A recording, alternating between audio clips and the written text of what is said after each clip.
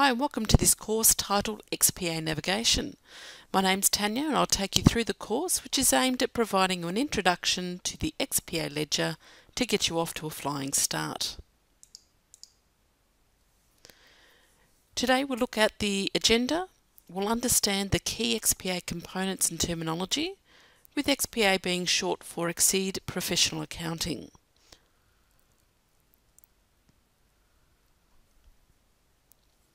And this is the General Ledger and Asset Ledger for the Reckon APS module of software. We'll look at how to access existing XPA ledgers and how to navigate within the existing ledger and briefly look at the main components. Finally, we'll make sure you understand where to get more help on more detail around the components and more in XPA. Let us take a look at the main components and terminology. At the start of each financial year, Reckon will supply you with an annual set of masters, and these masters will include any of the following: a master template, some entity templates and perhaps chart templates, and hundreds of sheets. Those sheets within the templates are referenced by job streams, and job streams will be your financial reports, and there will be various combinations of those. They could be compliance related or non-compliance management accounts. They include things like income statements, profit and loss, balance sheets, notes, compilation reports, directors' declarations, etc. So these are all stored in what we call the masters, and they are mainly stored at a template level. Templates don't have transactions in them. They are simply there to provide you a standard and consistent approach to apply to each of your client ledgers. And we'll just refer to those as ledgers. So what's in your ledgers? Well, the ledgers themselves will have their own chart of accounts, which generally is copied down from a master template or an entity template. The ledger itself has its own ownership accounts. The ledger will have transactional details. It'll have assets, both book and tax values can be stored for those assets, and it'll have its own reporting, both transactional and financial reporting. It's important to note that Australia and New Zealand have their own set of masters, and as I said, they'll be released each year at the start of the year. So if you need more information on that, there is a separate course to cover each specific region. Today we're going to have a look at the focus on the client ledger and have a look about how you open those client ledgers and navigate around them to get you off to that flying start. So let's get into it and take a look at how we're going to open the ledger. Central Console is where we're going to start. We're going to search for the client that we want to go and look at their ledger for. And that's simply by using the filter or the F9 key and typing in the name of the client. We're actually on the client we're looking for. If you need to use the wild characters, you can use that to find your particular ledger that you want to. In my case, I'm just going to use this one. Central Console, if you're familiar with practice management, this stores all your clients' centralized database. So internally you're going to know who it is that is working on the particular client, who you need to reference internally. If you're doing your timesheets, you know that the matters are attached on where you're doing your time and who you're coding them to by looking at the matters. And if you're using relationships, which would be beneficial, is that you know who is the beneficiaries in this case and the trustee company. For the relevant client that you want to do the ledger, come down here to the XPA Ledgers band. It will have all the ledgers that have been linked to this client. Now that is in an ideal world. If the practice has been using XPA for a long time, they may not have yet linked the ledgers. And the reason why we would suggest that the ledgers are linked is so that we can start using more functions of XPA. From within the band itself, you can use your edit mode. If there is no link, you can click on the link to the client and see if there is any particular file that does exist. So in this case, you put in a star to return the file name, and you need to make sure that you're looking in your relevant practice that you have rights to. Search for the description of who you're looking for and then select OK. In our case, we already have the link. To open the file, you can click on Open File. However, at this point, we should realize that we don't need to actually open the file or have to open the file if we're a reviewer. If you're reviewing information, you might go straight down here to XPA Reports. The XPA Reports area has all the internal reports or the transactional reports available to you, and you might start with Trial Balance and View Report. There are various options for the trial balance that you'd be able to see in your filters, and you'll be printing those filters out here on the top right hand side. So before we've even opened the ledger, we can see here there's a trial balance. The trial balance itself can be drilled down to see the details underneath this. It's the general ledger for the particular account and what we're seeing. If I go back to View Report, it comes back to my trial balance. At the end of my trial balance, irrespective of what sort of chart I'm using, I will see here unposted entries. So straight away I know that everything that in the ledger is posted, and I'm looking at transactions. And if you're using work papers, you would see your work paper links on the right hand side here. The other reports that you could see here as well directly is your financials or your Exceed job streams. This will open up and have a look at the source of the template and find your templates that you would like to run. The job streams will vary in name depending on the masters that you're using or your own practice descriptions.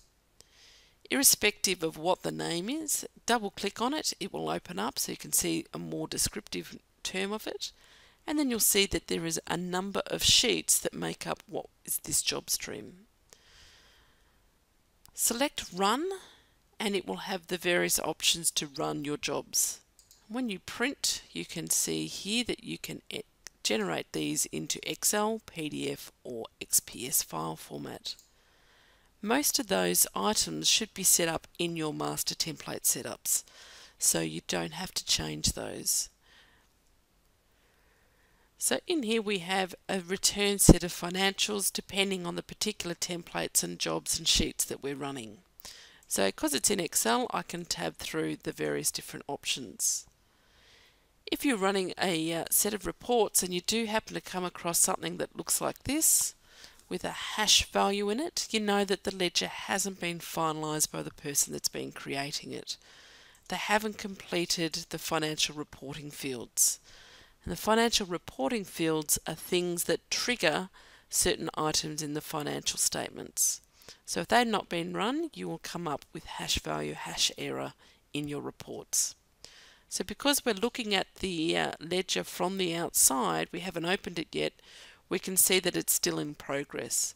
And you might note from your trial balance that you're missing some journals that need to be added and some assets that need to be added. So we're going to open the ledger so we can have a quick look around how that works inside the ledger itself.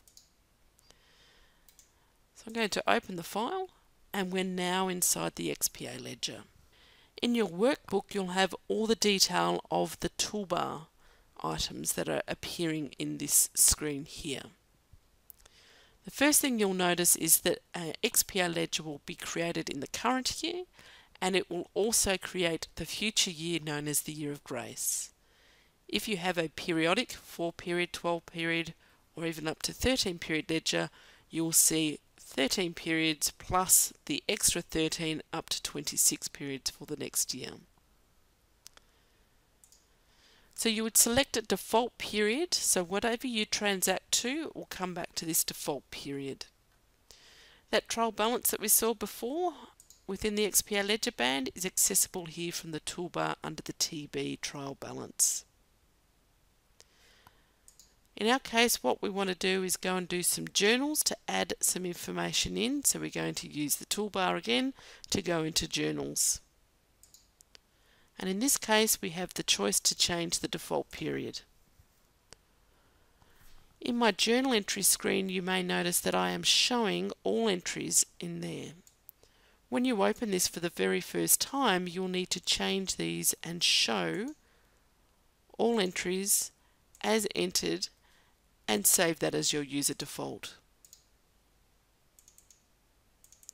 You'll notice also that I can flick between different options. If it's the first time that you've used XPA, you'll be using the standard options. You do have the ability to save your own options by using a user default, and that's found from the other options button. Going through the various tabs and clicking Save User. This will help you speed up your data entry. I'm going to enter in some transactions now. I'm going to purchase $10,000 worth of fixed assets, so I'm going to code this to 970 my asset suspense account. If you don't know what account you're using for your asset suspense account, you can click on the Find button, simply go by title, and look for look for anything with the word asset in it. You'll see that you'll have asset suspense accounts. So I'm purchasing the assets, $10,000 worth of assets that I'm adding. I'm going to save the entry and do my offset account to where I've purchased it from. You'll notice that the unposted value appears as you're entering in your data, and also that you can see the unposted entries equals 2. I can choose to post from here, or I can exit and use the post entries from the toolbar. Post entries, I have the ability to post not only journals, but all the different types of data entry from the data entry menu option, which is found under here.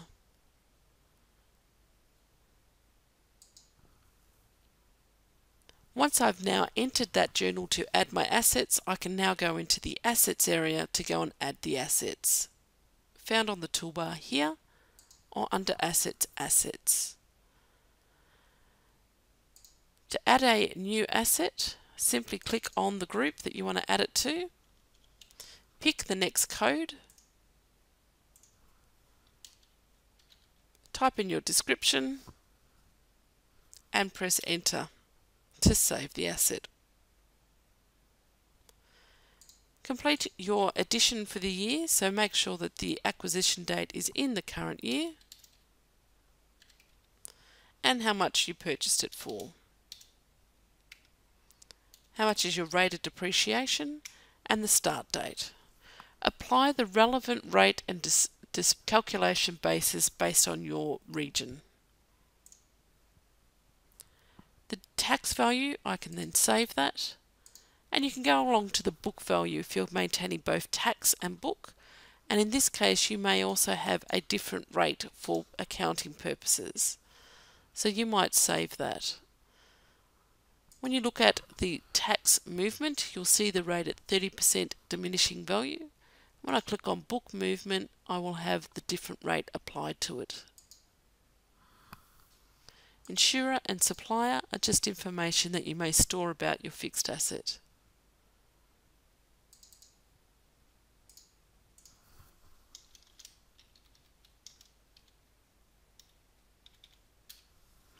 I might put the number plate there, or serial number department to distinguish the asset. Once you've saved that, you can have a look at your depreciation reports, and if you're integrating, you'd probably look at your general ledger integrated depreciation schedule. That will show you all the additions, etc., calculation depreciation on the assets.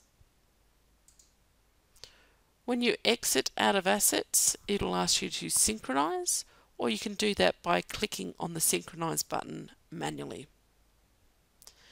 If an asset has been sold, you complete this from the Movement tab. The little T on the right indicates that that's a tax integrated asset. To sell an asset, simply right-click Sell and do the journal. I will say yes to synchronize depreciation and have a look at my trial balance. It does not show the asset sub-account, so if you show that, you'll see the particular asset has been added as a sub-account to the motor vehicle group and the associated depreciation.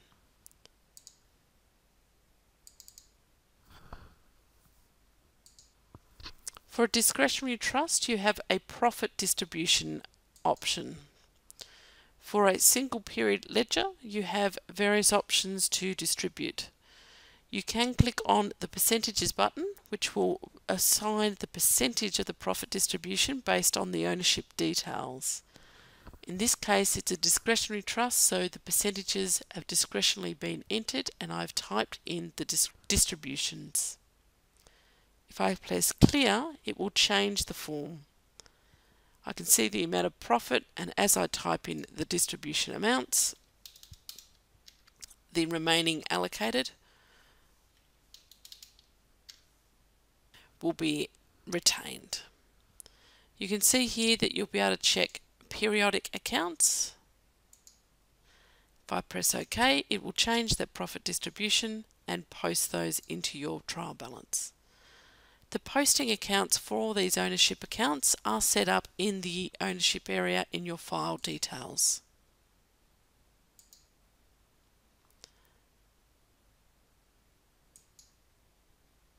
Beneficiaries will have each beneficiary and the names as they will appear in the report. Posting accounts can be set up, and again they will probably come down from your masters, and you have optional capital and tax withholding tax distributions as well. If accounts have been entered in there, your distribution columns will have 3 columns, an extra column here for capital distribution and another column for the tax withholding. Now that we've completed those additional journals, we can come back and run those Exceed job streams. But before we run them, we're going to now have a look at the financial reporting fields to make sure that we've completed everything that is specific to this client for the financial reports. And they will vary depending on which masters and which templates you're using for those reports. This template is using an Australian Masters template, so it has certain information underneath the general items, and this can be specific for any template. And we have some setup options. So things like, are the accounts audited? Yes or no. Are page numbers required? If you don't want page numbers, you simply just double click on the data value column and change it from a yes to a no. So you would go through the relevant sections that are required for your masters. If you're not familiar with your masters, then there is the general release notes for the masters each year, as well as your own internal practice champions that will be able to guide you into what you need to complete.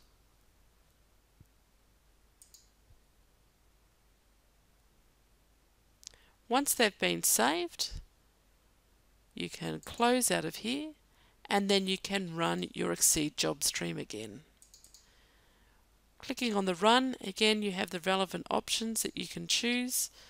I'm assuming that we're running straight from our masters. Again, this would be a practice requirement to check which job streams and reports you run. Once the reports are done, you should see those changes take effect.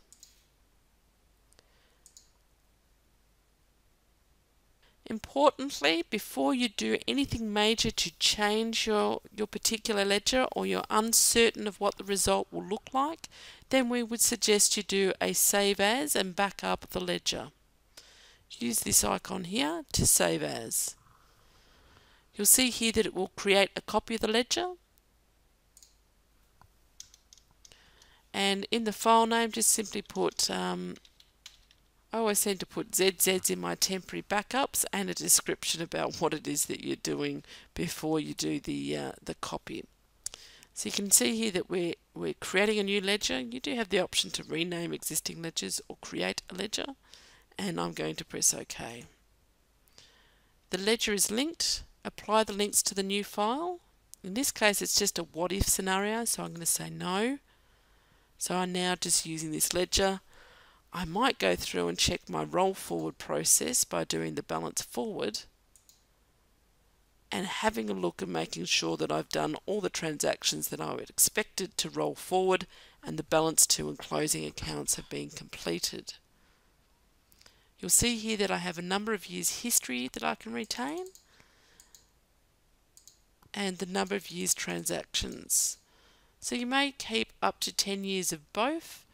If you're keeping a lot of transactions and history, then the file size will just increase. You have options here if you've got budgets, and we also have options for financial reporting fields to copy just text and memos from one year to the next and overwrite, or copy everything. The options that come up for your balance forward will be varied depending on what is in your ledger.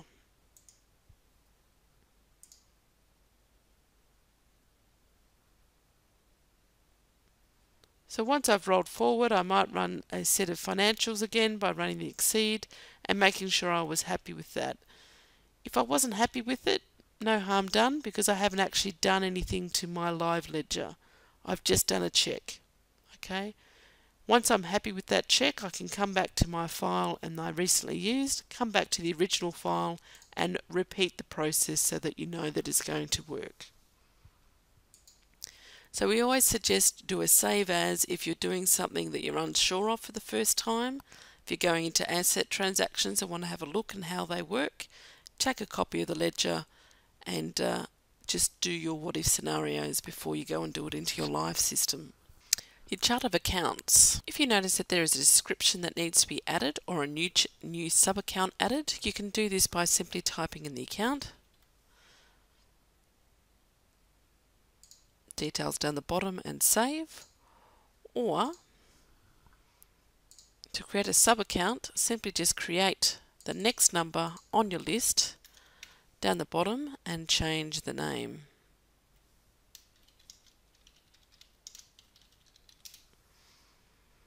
To edit an existing account, simply double click and put the relevant information in there. So adding sub-accounts is as easy as putting a 3-digit sub-account underneath it. Whenever you do that, you'll notice that we always have a sub-account created called 000, which keeps all the control totals and used for reporting purposes to store the balances. So this can be done on any profit and loss or balance sheet item. You can also copy accounts from another source. So at the top of the screen here you have template. If you click on the show button, that will show the default template assigned to this ledger in the file details area. Or you can go to your template and point to a relevant master or an entity template that you want to copy an account from. You can simply drag and drop. It will add that to the account and it will copy down all the information that was from that source. If for whatever reason you're copying something down and it has sub-accounts, it will ask you to add that as well. So very easy to copy information down. If you're copying something from a master chart and you select all accounts, it's going to copy down every single account into your client ledger. This is not a particularly good idea once you finish your initial trial balance take on. The reason for this is because your Exceed financial reports will run and try and find a balance for every single account that is attached to your ledger. You can see it takes some time to add it down, and so every time you're running your financial statements, if you're thinking it's very slow, it's because it's added that down. So there is a button and function here to do called delete inactive, and this would be a point in time where you would use your save as to make sure that you are doing the right thing and checking your outcomes before you go and do that. So you have the choice here to select all or select certain accounts to delete. When you delete those, it will write a log file. And there's your log file. So be careful about what you've got on your chart, and you'll also notice that we have what we call alternative descriptions. So if a particular account is got a tilde in it, it'll have the credit sign, credit balance first, and then it will do your debit title.